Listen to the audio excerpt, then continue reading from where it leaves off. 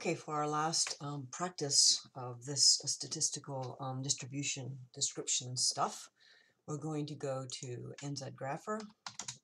We haven't done any actual graphing of our own, so we're going to just have a look at some data, create some box plots and dot plots, and then we're going to do a full-blown write-up of the description of the distribution that we see. So we're going to take Kiwi data. So we've got a population of kiwi here, and we're going to take a sample, and we're going to take a random sample. So this is a simple random sample. We talked about sampling before, so the computer is going to create a random sample for us. We want this to be size 200. It's a reasonably good sample. Not huge, but it's not bad. 200. We're going to do a dot plot, so we select under graph type dot plot. Now, this first variable has to be your number variable, so your quantitative variable. So you could use height or weight here, so we're going to use weight, and we're going to break it up into two groups, and we're going to do that by gender. We could do it by species, but we're going to do it by gender. If we did it by species, I think there are 3 species, so that's why we're going to do it by gender. So we've got our dot plots now. If you want to get fancy and do this by color, we could do by color, by gender, and do it that way. So over here, underneath, we're going to want to get our summary. That gives us our means and medians, our interquartile ranges, or upper and lower quartiles, min and max, and our size. And you can see that the size is 111 females and 89 males. A few less males, but not significant. We're not going to worry about that at this point. We can do box plots. Now you can do the box plots right on top of the dot plot, or you can do them high. It just depends on what you want to do. But sometimes if you've got to describe the dot plots themselves, it might be better to have the box plot a little bit higher. And that's pretty much it. We just need to come up with some sort of title for the graph, which is Kiwi weight by gender.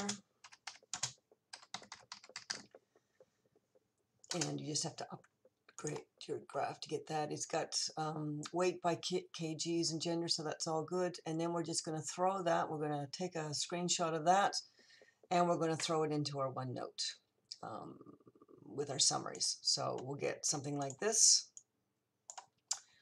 And remember, everybody's sample is going to be a little bit different because everybody's done a random sample. So, and remember, if I do a sample and you do a sample of 200 and I do a sample of 200 and Mary does a sample of 200 and Becky does a sample of 200, our samples are going to be different.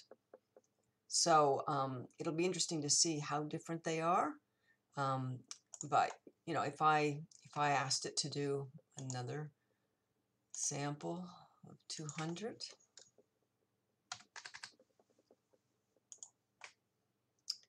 and I don't know if this would update the graph.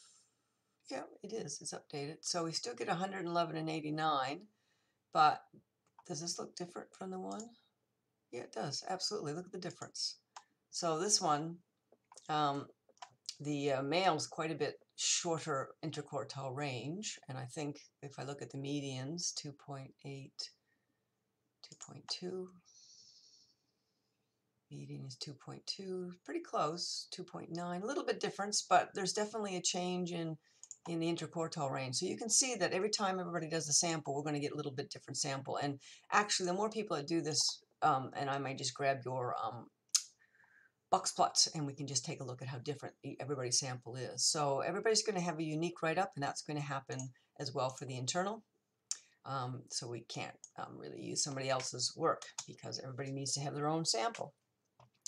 Now what you're going to do once you've got this is you're going to do a full write-up of the sample of 200 for distribution statistics. So you're going to do all the things that we've been doing. You're going to talk about the question. You're going to could do a little bit of an introduction about what you're going to do. But basically, I need a problem, so your comparative question, the plan, if you notice anything about the sample, but really, I mean, the plan is not really necessary. Get the data. Do your shifts and centers and overlaps, your medians and spreads and shape and all that stuff and anything unusual in the data, and then you make a conclusion.